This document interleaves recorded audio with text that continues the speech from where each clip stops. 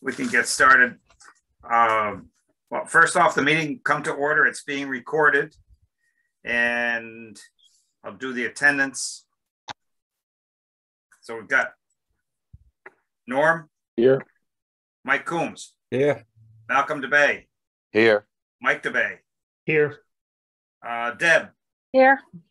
Eric is not here yet, and Dick Reynolds is here, and we have, that's you, Carol Ann, yes?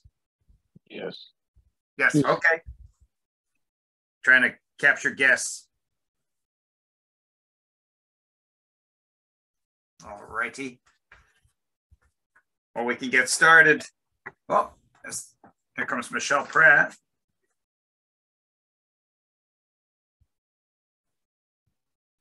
And hopefully Eric shows up shortly. Well, we can get started reading the minutes. Or wait for Eric. Any comments, questions, changes? It's been the minutes. I've read them already, Dick. I don't have, just Mike DeBay. I don't have any questions on them. And I make a motion that if everybody's had a chance to read them at home, we accept them as written. Okay. Well, we do have a problem on the Concom update. It says no meetings. It says no meetings since the last, and I don't know what that's supposed to be, but since the last LMC meeting. Yeah. Okay. All right. I'll just since last LMC meeting. And then I would say, however, comma, the 141 Congamon Road owner. Yep. Okay. All right, we'll fix that. Anything, we have Rhett Banish on.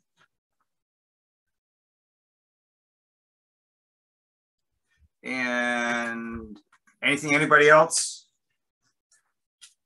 Okay, I've got those corrections. So Mike, subject to the corrections made by Norm. Is that still good? Oh, yeah. Okay, a second, somebody? I'll second. Deb? And all in favor? aye, Aye. Aye. Opposed? Abstain. All right, I've got to go down roll call. Norm? Aye. Mike Coombs? aye, Malcolm DeBay? aye, Mike DeBay? Aye. Dick Reynolds, aye. Deb Harris? Aye. And that's it. Eric's not on here yet. Okay, so affirmed. Okay. Public comment. Anybody in the public? Any comments? You have to unmute, Caroline. If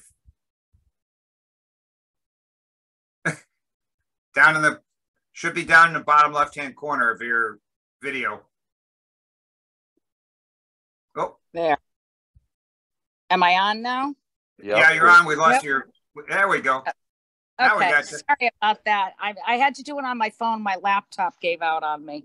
Oh, I wanted to mention, Tony, my significant other, goes down to the south boat ramp and he mows and weed whacks of his own volition. And he's just appalled at how many cigarette butts are in the shoreline down there, whether it be where the stone wall is or the rock wall and natural area to the right when you pull in.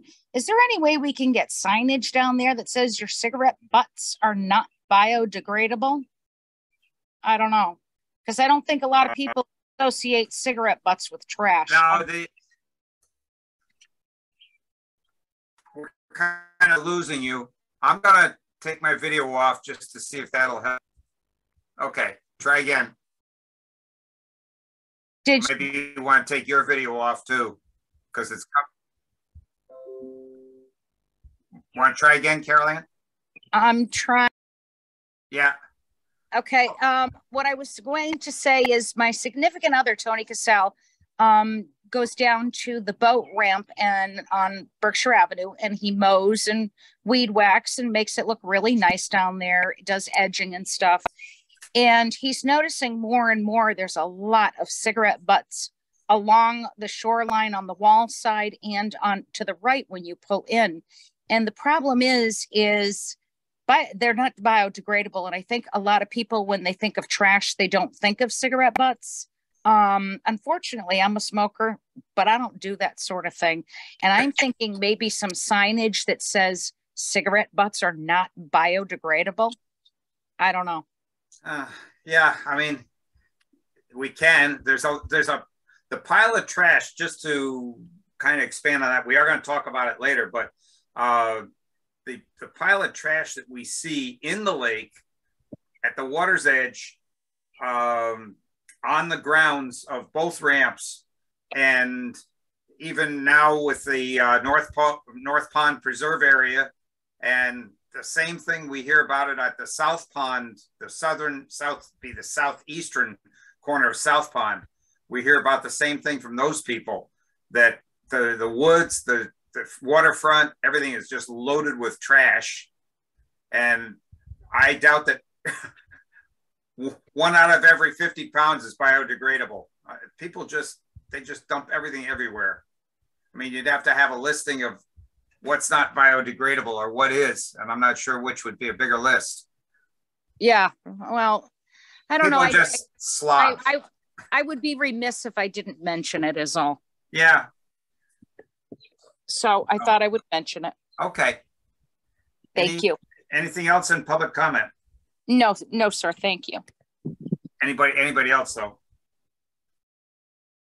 All right. I'm just making a couple notes here. And non-biodegradable. I'd be rich if I could cash in on all the nip bottles I pick up. Oh my God. Yeah. They're starting to rival cigarette butts. Okay, moving on. Concom update, Norm? Yes, 2 items to report, one short one and one longer one.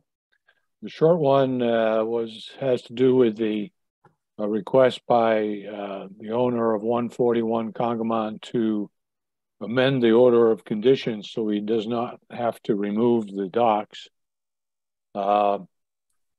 He asked to dismiss without prejudice and revisit this in the future.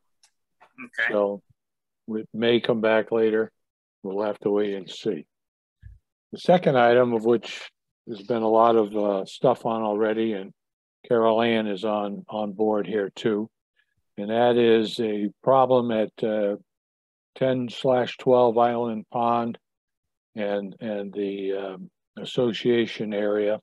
That's actually on the agenda. So if you want to fill this in then with all the details, or do you want to do it? Let's do it now, and then Carol Ann can leave if she wants. Okay. Okay. Because it is part of this. That's why it's here. Yep. Okay. So what's different this time? We've had this dock as a problem before. Is for the first time we actually have an actual survey that Congamon Heights paid for, and the black heavy line. Oh, hang on a second. I need to screen share, Karen. Okay, hold on.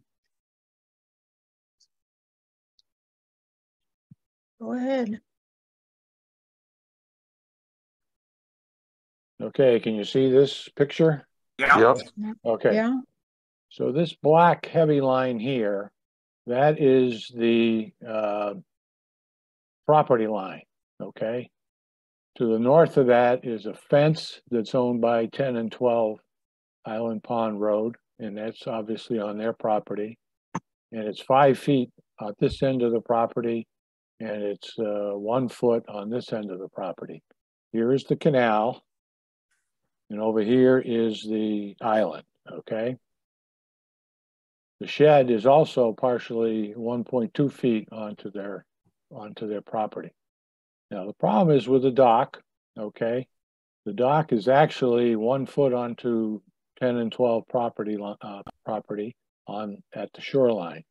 But if you follow the property line extended, and that's this red dotted line that I put on.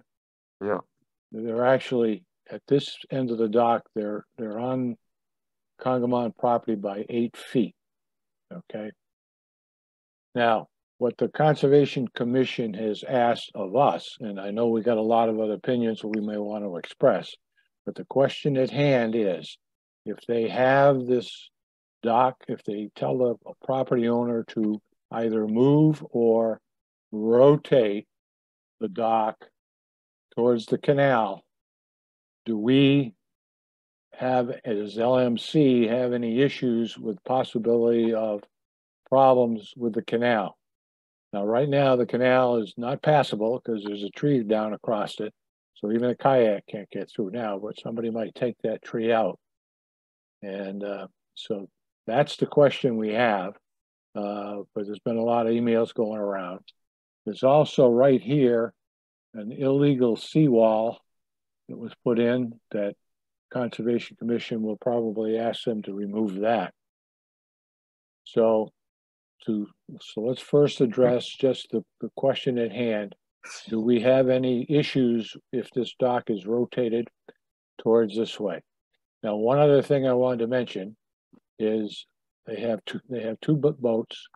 The pontoon boat has always been on the north side, and the Congamon Heights is asked to move it onto this side to lower the interference.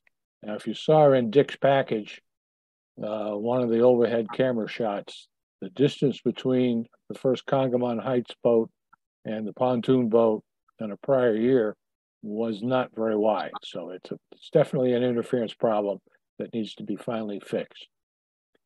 So to the question of, is there an issue, do we have any issues with rotating this dock or moving this dock southerly? Well, Norm, this is Mike DeBay. Yes, I have Mike. a question for you, just for clarification. Obviously, rotating the dock to get it in line with the property line extension is what the LPP says is supposed to happen, or to make it legal. Stay on your own side. Yep. If they do that, is it going to block the canal more? It doesn't look like it's big enough to block the canal. When I went by today and looked at it, I didn't walk down there because it wasn't clear enough out of Dick's email whether I could. Last time I went walking down on somebody's dock to look at things, I got into a Right. trespassing thing here, and I didn't want to cause another problem. Yeah, if you stay on, because we have permission to go on the beach. Carol Ann was on, and she said she would take anybody, but you can go down on the beach, but you can't go down on the dock. Yeah, I wanted to do it before the meeting. It wasn't clear in the email who to call and stuff like that. So anyway, Norm, based on your... If I could speak in for a moment, you can contact me, and I'm more than happy to meet anyone down there, and you can view everything from our side of the fence as well as our docks. Okay. Now, okay. Carol Ann is the president of Congamon Heights Association. Right. Okay. Okay. And the other thing about it, we got to keep in mind that the LPP there's a couple issues here. It's not 25 feet. There's plenty of shoreline there. It would necessitate a variance to have something violate the 25 feet. It also,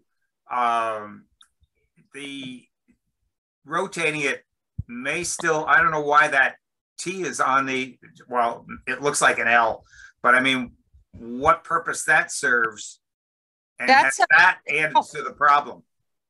That holds a bench at the end of the dock for sitting on. Okay.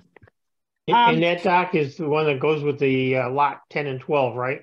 Yes. Correct. What the problem is we had permission to be 15 feet off of our property line, which clearly is in debate here.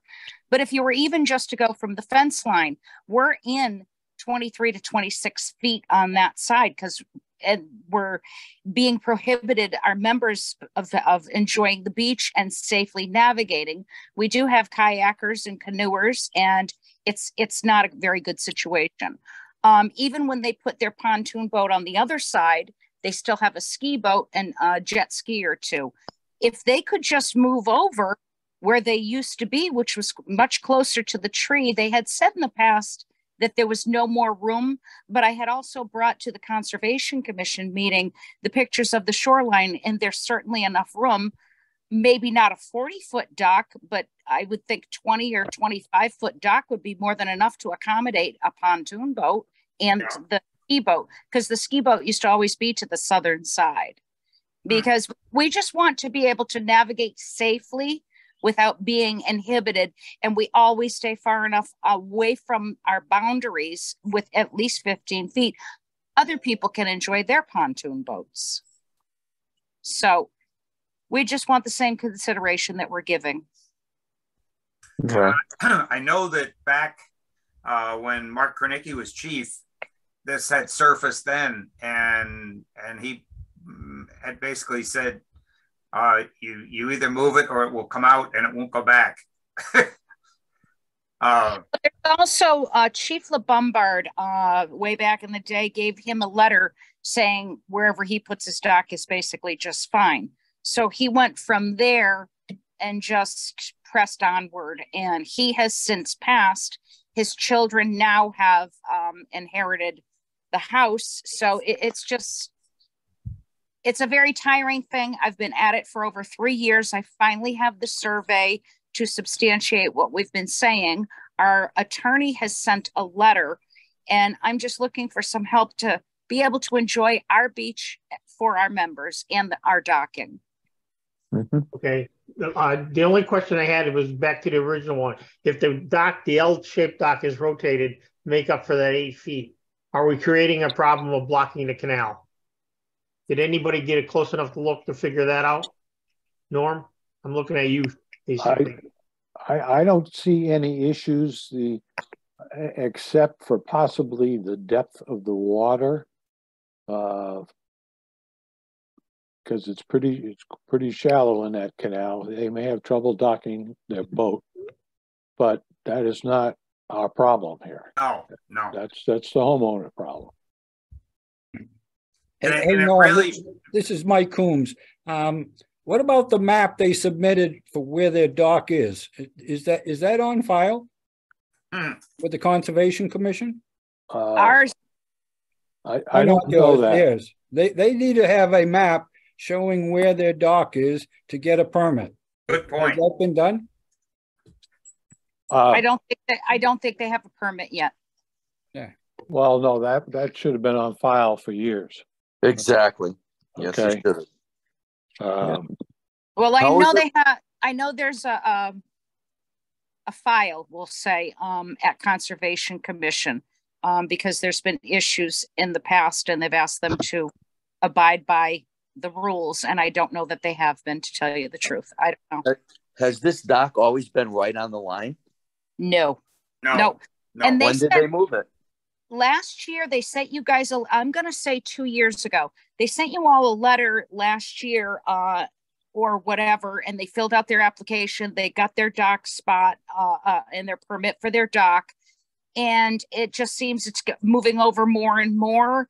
And they also built the seawall, and that pushed it over a little more. Now it's even angled, and it's just a progressive thing. Yeah. So it can't be there, Dick. I mean, ridiculous. Right. They have to get, this is ridiculous. I'd Right. like this consideration, and I'd like 15 feet off the boundary. Yeah, I mean, even with the 15, they should be coming in for a variance, but because they have probably, I'm guessing 125 feet of shoreline there. And actually Yes. the 2 lots are one, they own both that one and the next one down on your picture. Right, 10 Correct. and 12. Yeah. I think we've got to do a little more investigation, but they certainly, what they're doing right now does not work, would not be allowed even under LPP. And they'd never, by the way, they would never be able to get a Chapter 91 license for the same reason. Right. Because DEP is a stickler on that. Yeah. Okay. Let you all know, I'll give you my phone number now. If you'd like to call me and arrange to meet down there, I'm You happy might want to not any- do it over. You might not want to do that over the video. I can Okay, I can I'll pass send it on, it. Caroline, if it's okay with you. I'll pass it to them. Okay, All right. perfect. Thank you.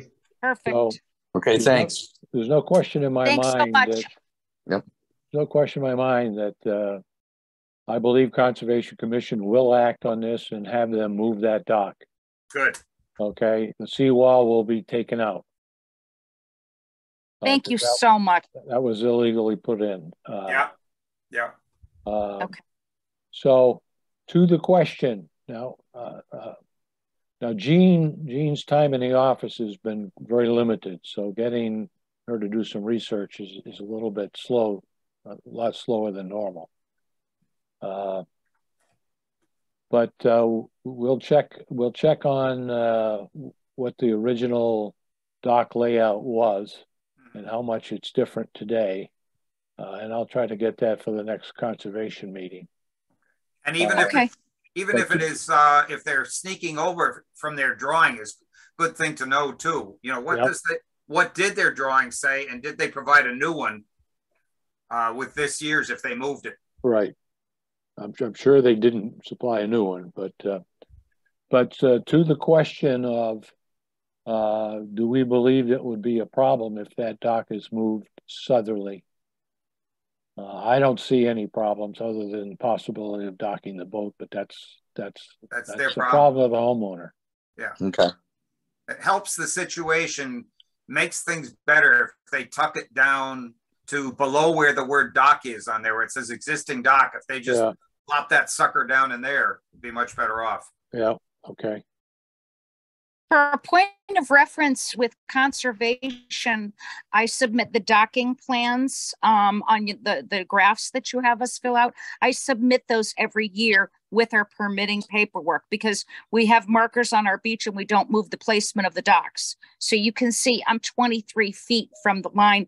I checked it on my map. So I'm actually 24 feet from the line now. If I could be 15 feet off, and they could be 15 feet off, I think that would be very manageable.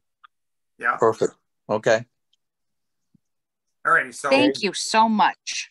All right. So I think I hear that nobody believes there's a problem moving that dock. Is that correct? Correct. I don't think there's a problem, Norm. I just wanted to make sure we're not creating a new one. That's all. Yeah. Okay. Yeah. All right. And it should be the length that is to support the minimal length to support docking, not and having a place to sit out on the end. If it's interfering with stuff, that probably has to come off. That's I would view that as that's belt and suspend extra. It's bells and whistles, fancy stuff on the end, which is not supporting what DEP says the docks are supposed to do. Okay. So that is the Concom update. Super. Well, I'm feeling relieved. This has been 3 years in the making. So thank you all very, very much. Well, Carol Ann realized that we just give recommendations back to conservation. It's their decision on the actual moving of the dock. Okay. No, the problem was more between trying to work with everyone and then it was getting my hands on the physical survey. And Mr. Salvini's been greatly extended out in the Amherst area. So it's been many things, but it's happy now. Thank you. Okay, very good. Excellent. Thank you. Thank you. Okay, so we can move along. Anything else on Concom, Norm? No. Okay. Master plan update. Norm. Yep. All right, let me go back to the beginning here. Okay, bring this slide up. All right, so slideshow, let's go from the current slide. All right, we got a few questions that are really, we can breeze right through these, no problem. We had question number 26. Do you use, let me move this. Do you use public drinking water? Yes or no? And basically 2/3 do, and the other 1/3 uses wells. So the next question related to water was, if you answered yes, is the quality of the water, town public water, acceptable to you? and 74% said yes, and 26% said no. If we were to vote today, that might change because we've had a couple of water problems come up with testing issues, but that's not a bad report right there. And then if you said no to question 26, would you be interested in having public drinking water at your house? And the response was 40% said yes, and 60% said no. They're happy with their wells. Okay. The next question, now we turn to sewers. Are you connected to the town sewer system? Only 24% are connected and 76% are not. Wow. And if you answered no, are you interested in having sewer expanded to your street? And 47% said yes, and 53% said no. Wow. Okay. And of course, with this one, there's a lot of expense because homeowners have to pay part of the Betterment Act. And that's the end of that presentation. Now we got a meeting coming up on June 1st where the public is invited. And it's to address the theme of the meeting is, did we hear you? It'll be a presentation on where we stand on the whole master plan project and the direction we're at this point in time, what we're going to go. And it's a sanity check. Did we miss anything? And we'll be breakout sessions with the public to address that. So that's going to be June 1st. I believe it will be at Town Hall. So that could be a good meeting too. Other than that, if you go to the town meeting on the 16th, you'll see the Master Plan Advisory Committee will have a table there and a little handout for those that are interested. And that's the Master Plan update. Okay, and we thank you. And you'll send me a write-up to go in the minutes, please? I will do that. Okay. Thank you. The 141 Congamon Road, the only thing I'm going to say is the appeal was submitted on 4/26, so we made it in time and it's a work in progress. We have no update on status of that. 159 Berkshire Avenue, the planning board met with the engineer who was coming up with the plan, the corrective action plan for preventing the sediment from escaping from that property into the town detention pond across the street, the old town beach. And 2 years ago, it made it all the way to Congamon. So that's what that plan is about, is how to prevent that in the future. And we should hear more after the next planning board meeting. I believe he's on the docket for giving another update. So once they have that, or if I learn anything more, I'll bring it to the next meeting. We already did 10 Island Pond Road, so that's good. There was an email, pages 30 and 31. There's an email came from a resident of North Pond about the lake level being too high, and it was higher. It said it was higher than it was during the hurricane in 2021. And fortunately, we have all that data. And not even close. It's a matter of fact, it's a foot lower. It was 224.67 feet MSL on that day. During that hurricane, it went to 225.67, so a foot higher than nominal. And that's when we shut down the lake to all boating. And the trigger point, just an FYI, the trigger point for taking action on shutting down the lake is 225.2, so we aren't even close to that. So I did explain that. You'll see in my email back to her, and she came back and says understand. So I think a lot of people don't realize that if you're in an area that has a relatively low pitch, slope going from your land into the water, that a 2-inch change in elevation of the water could mean 5 feet change in your shoreline. You know, it's very dramatic. So anyway, I unless anybody has any other comments, I think we're all set. I don't know if Eric came on yet. Eric, are you on? No. I don't see him. All right. I was hoping he'd go over. The next one was pages 32 through 38 with the reported illegal leaching, and I'm going to try and fill in for Eric here. Illegal leaching and toxins into the lake. And as we've said, both Sabrina Pooler and Ken Wagner, Ken came back with a lot of information on it. And there is no knowledge on anybody's part of what would be considered toxins coming into the lake from, say, a septic system or something like that.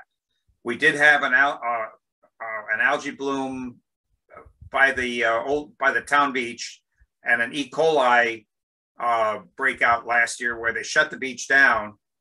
And that was, we had very low water, very high water temperature, very low water level in the lake, because that's when we had the drought.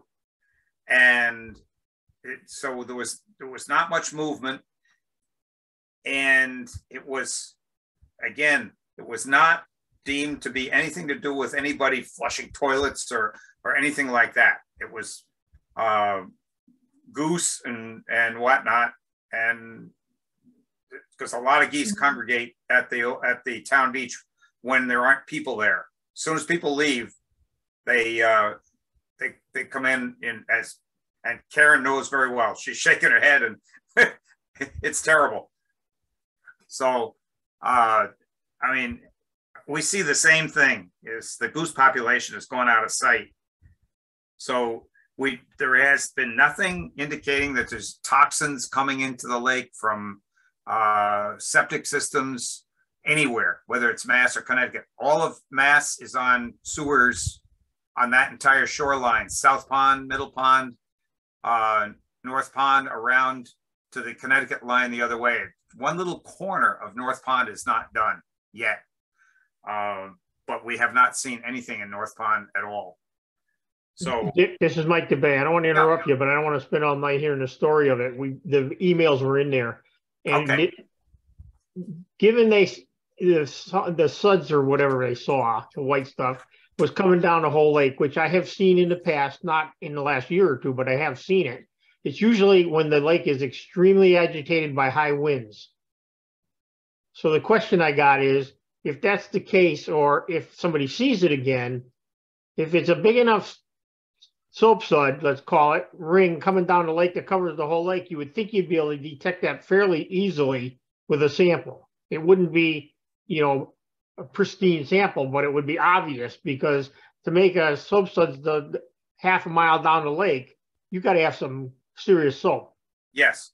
So and Eric is going to provide sample bottles, so we don't take it in a empty beer can or something like that. Right.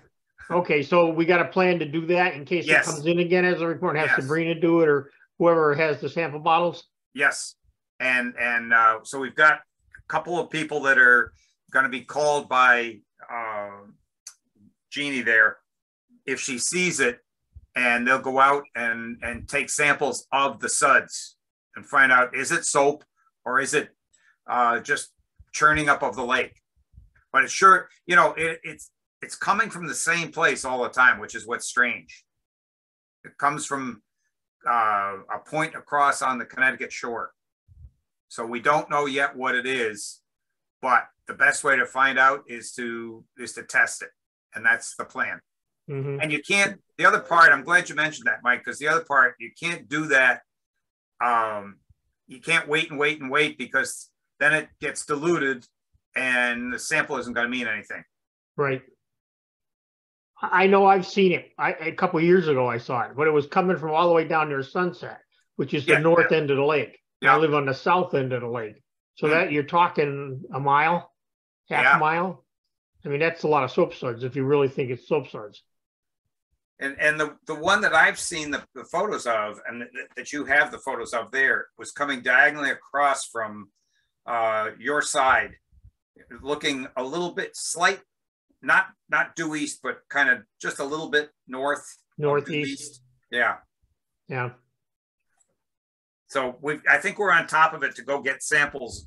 You know, if somebody sees it, we've got it in place to go get the sample and have it tested. And let's see, we already did the cigarette butts. And then 41 and 42, we had an input about the turtles crossing Berkshire Avenue at the weir gates. And that's always been a problem. And the weir gates are a replacement for wood. So we've had wood batter boards there for probably there 20 years now, easily. And they just rotted in place. So that's why we had some ARPA funds that were the select board very generously let us use to replace the wood with the stainless steel gates. But we still have the problem that Great Brook stays higher than the lake, and it empties that swamp water into Congamond, and it's probably it's a good quarter mile long of swamp that's between Berkshire Avenue and Sheep Pasture Road. That whole area is one big swamp now. So, sorry, turtles, but we've already got water quality problems, and it's just going to get worse if those got opened. And then the other problem is it was 24 inches above the lake during the storm back on the 23rd. So that would have been a disaster. And right now it's about 6 inches above Congamond, the level of Congamond. So it's still a problem. So the email that came in, the issue was the turtles getting squashed or killed. Yeah. I mean, we see that though on Miller Road, we see that on Iroquois Drive, we see it on you probably see it up on Berkshire. I don't know. I don't live up there, so I don't know. Yep. But I mean, that's because the turtles walk across the road and they're slow. So I mean, I feel bad for the turtles, but you know, what are we supposed to do about that? Right. I agree. So right now we're not doing anything. Sabrina and I have had discussions about it, and she agrees that, you know, she hates to see the turtles get squashed. I've stopped and picked them up if I see them, but you know, some people just run them over. So anyway, I don't know of any solution unless somebody else has an idea. You know, opening the gates is not a good solution at all. No. So the invasives treatment is going to occur on Tuesday, the 23rd of May. And we do not have the map yet. They're working on getting that to us. They did all the survey work on the 3 ponds. They're compiling the data and plotting it. And as soon as they plot it, he expected to have it to me by Tuesday of next week. And I've already printed the posters. And that's one thing that we need to do is we've got to get those posters up by Friday of next week. We don't want to get them up too early because if we get a windy rain or something like that, they'll get ripped down. They'll get soggy. But I'd say if we can do Friday or Saturday of next week, that would be great. So we need volunteers. We have North Pond. Paul Murphy usually takes that without any problem. I'm going to just tentatively put it down and I'll check with him since he lives right there. So we have Zone 2. That was Zone 1. Zone 2 is the northern part of Middle Pond and the boat ramp. And so we need somebody to do Zone 2. I usually do that, Dick. Okay. That was Michelle? Yep. Okay, thank you. And Norm will do Zone 3. Norm will do Zone 3. Okay. Dick, this is Mike DeBay. Malcolm and I will take zones. I think it's usually, what, 4 5 and 5 or 6? you did. South Pond, all of South Pond. That's would be 5 and 6 would be Connecticut and Mass and South Pond. Is that all right? Yep. Okay. So DeBay's. And Zone 4 is left, and that's the southern part of Berkshire Ave and the feeder streets. I can do that, Dick. Okay, Mike Mike Coombs. Yeah. Mike C. Okay. Yeah. So I will put them in the cauldron. Okay. I'll wait to put them in until about Wednesday or Thursday, so that unless you come and take them, I just don't want to leave them out there in case we get a driving rainstorm. Then they get all soggy. And you want them up by the 19th, right? Right. Okay. Okay. Dick, excuse me one second. Yeah. I'm sorry to interrupt, but I just had at our CRC meeting the other night, just had someone mention to me that they felt there was an outbreak of milfoil in Congamon Cove on South Pond. I don't know exactly where that refers to. Do you all know where they mean? Yeah, by that? and they map that, so we will know once we get the map is in color. It shows where they're going to treat and how many acres in each area, and I hope that shows up. By the way, just in case, there is good milfoil and there's bad milfoil. Eurasian water milfoil looks different. A lot of people will say, "Well, I've got milfoil in front of my house," and then you find out it's curly leaf pondweed or it's the other milfoil. Right. No, I'm aware of that. And so Okay. I told him to grab a sample, Yes. put in a bucket of water, and to drop it either at your house or my house. And, it would be identified. So Right. I haven't heard back Perfect. from him since Perfect. I responded, but Which one's Congamon Cove? Just so I've only been here 70 years. I don't know what Congamon Cove no, I've is. only been here 55 and I don't either. 168 right over the line in Connecticut is the Connecticut Cove, and then the other one is left? Turtle Cove, which is down around the corner from Rick Wylot, where he is on that point. So it's that little inlet. Okay, that's Turtle so Cove. that's Turtle. I've heard it called Turtle Cove. Yeah, we call Or it Turtle Connecticut Cove. Cove. Yeah. Okay. And that's Okay. always had milfoil in it, by the way, Yeah. every year. So,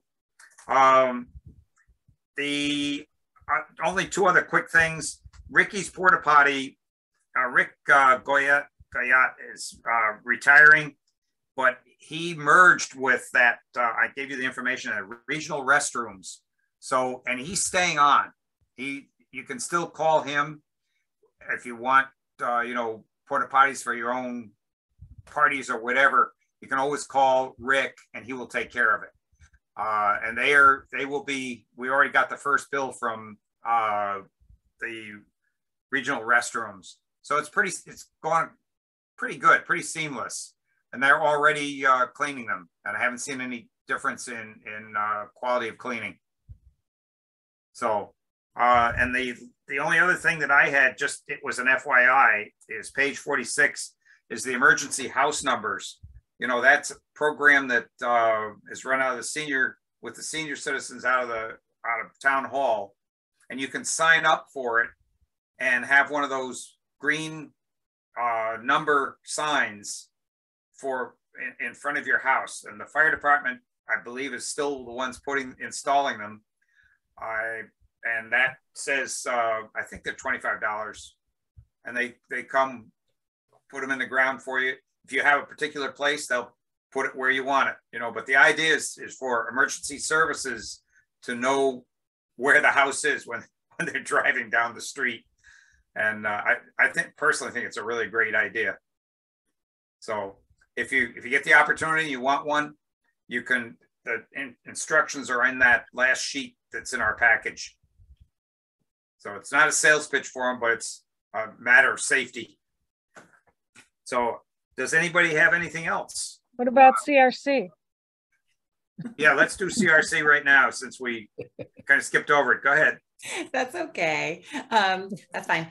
So just a couple super quick things beside what you've already addressed. We just wanted to give a big shout out to Eric. He spoke at our meeting and did his presentation, which is just amazing. Every year, super helpful. People love it. It just gives the scientific evidence of exactly where the health of the lakes are and you know, what all the hard work that you all are doing, you know, what it's providing to all of us. And so it's just so greatly appreciated by all of us. So that was awesome. And we wanted to give a shout out to him. And then the other piece was the concern was raised, and I went and looked today too. The new owner of Tribe PBJ Marina, and I don't know what it's called now, but at the launch there, they have a porta potty, and they've got it positioned really, really, really closely to the edge of the water. And then it's like kind of a drop there. So people expressed concern that if there were anything were to happen to that, somebody tipped it on purpose or by accident, or a car backed into it, or I don't know, whatever. People were super concerned. It's very close to the lake there. And then they said something about grilling too close to the lake, but I don't know what they mean by that. I didn't see a grill. Yeah, from what I understand, and I already input Sabrina about it. I forwarded that information, and the grills are also right next to the waterfront. So, you know, if something gets tipped over, just like the porta potties, you know, and you could have people dumping coals. I don't know if they're gas grills or charcoal grills, because I haven't been down there to see. But they look like charcoal. Okay. They probably are, because I don't think anybody would be supplying gas, you know, to a grill that's used by the public. So that is a problem. If they dump that stuff and it winds up in the lake, that's not good. So like I say, Concom is already aware of it, and she was going to send a letter about it. Going to contact them and send a letter reminding them that, you know, you can't have that at the water's edge. Perfect. Thank you. And he was very responsive, by the way, really quickly took care of the problem with that dock that got located choking down, which is already tight, the entrance to North Pond, because it was put on the right side, on the eastern side of their ramp. The drawing for the Chapter 91 license has it on the left side, western side of their concrete ramp. So it really did choke down trying to get into North Pond, which is already tough. So that was taken care of the same day. So been very helpful to us. Anybody have anything else? One other thing from the meeting, and Michelle, I don't know if you heard it or not. There was a woman sitting next to me. She and Eric talked. She's willing to take the samples. She's also that woman, Dick, that I mentioned before, who had done a study of all the sewers on the West Suffield side. Okay. So she's going to get that information to Eric as well. All right. She called me and we did converse about that. She did offer. She said she'd drive them there. She's recently retired. Mm-hmm. Yeah, she said she would drive them, but Mike Orzlak, our treasurer, said that he would collect the samples. Deb, I don't think she can collect the samples, but she said she would do the driving. But Mike Orzlak said that he would help to collect. So yeah, we got 2 volunteers just. Yeah, and tie in with Eric, because he really is the one that. Eric was there. Okay. Yeah, Eric talked to both of them, as Michelle was saying. Oh, super. All right. Sorry, the other one didn't work out, but maybe this is more promising. Okay. Anything else? Hey, Dick, this is Mike Coombs on PP&G. Did they get permission to remove the beaver dam? What's the update on that? No, they have to go through. They have to. I have not seen any paperwork about removing it, and then they also have to file a notice of intent. They could try an RDA. I seriously doubt that an RDA would cover it, and talking with Sabrina, she didn't think so either. But we had met with the owner and Concom, myself, there were 2 or 3 other, planning was there. We had a really nice meeting about that. And it's not a quick process, unfortunately. It involves DEP and Concom. So, and it also involves Board of Health, because they have to give permission to remove the beavers, and you can only do that. There's certain windows of time when you can do that. All right. Okay. Anything else on anybody? Yeah, I got one item. Dick, anything to report from the 141 mediation meeting last Friday? No. Nothing to report? No. Okay. Anything else, anybody? Hearing none, seeing none. I'll take a motion to adjourn. Motion to adjourn by Norm. Okay. And a second? Seconded by Mike. Mike D. Mike D. All in favor? Aye. Aye. Opposed? Abstain? Unanimous? Night all.